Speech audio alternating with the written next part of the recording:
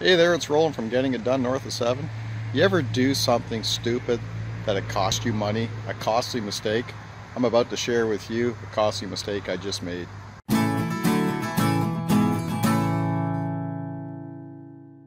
So this mistake cost me $77 Canadian. And what was it? Well, I'll tell you how it happened. I took the battery out of my boat because I was checking the wiring on my trailer because it wasn't working. So I was using the battery from my boat as a power source. So what happened was, got the wiring fixed on the trailer. Cool, done. So then I put the battery back in the boat. I was happy the job was done quickly. The wiring on the trailer was not a big deal. It was an easy fix, took like 10 minutes. I was happy. My father was here, we were talking and laughing and carrying on like we always do.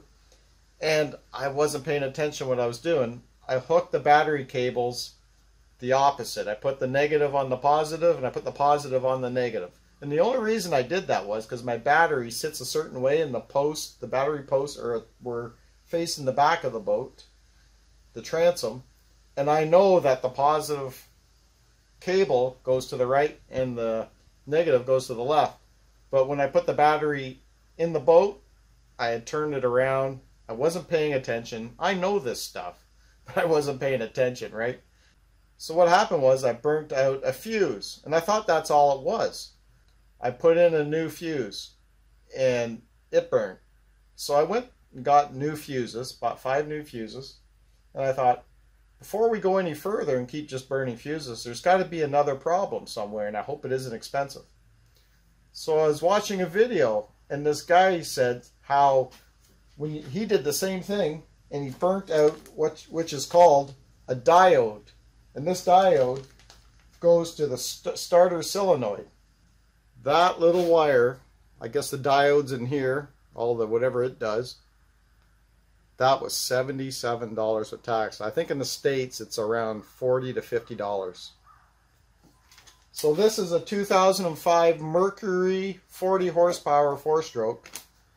And there is the part number. If this happens to you with this motor, there's the part number right there. I'll put it down in the description below so that if you need that part number, it'll be down there. Moral of the story is, pay attention to what you're doing when you're hooking up your battery on your car, your boat, your motorcycles, anything. Don't hook up your battery cables wrong. So as you can see, things are apart here.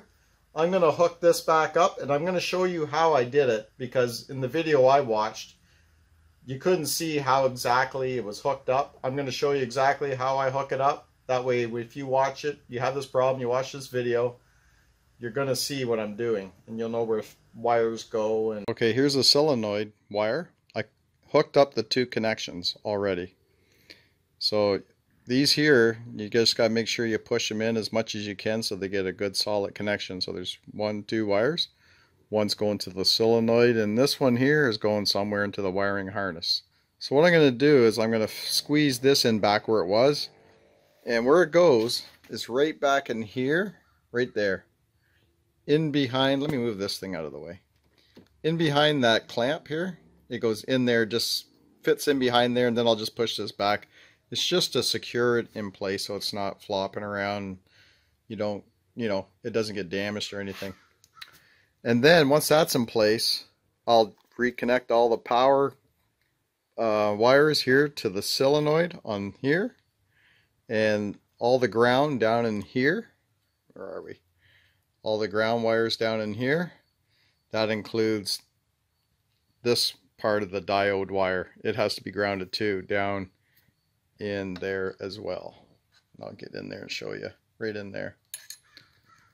So I'll do this work and I'll show you what it looks like when it's done. Alright, although you can't see much, just to recap, there was 4 ground wires. And they're all hooked up right here at the end of this pencil.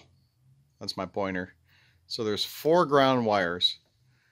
And on the positive, up here on the starter solenoid, there was 3 wires.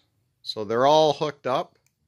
And the diode wire goes in behind here, like I said. Let me move that out of the way again. in behind this clamp. I'll push that back. And like I mentioned, I replaced a 20 amp fuse.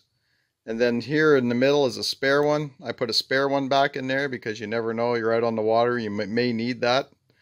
Okay, I put the fuse cover back on here, and it clips onto a clip that's back here. It sits on this metal frame. So everything's put away tidy, looks like new, and we're going to test it. Okay, now we're going to reconnect the battery. Don't forget to disconnect your battery when you're doing this kind of work. So I have to reconnect it. Okay, the battery's connected. Now we're going to test it again. And I did connect the battery properly this time. I even triple checked. So first we're going to see if the trim works. That's a good sign. It's when you turn over the engine that really tells if we're going to blow a fuse, if the diode is no good, or there's another problem. So let's give it a try. I'm almost afraid to do this. Oh, that's a good sign. We'll try it one more time. There, problem fixed.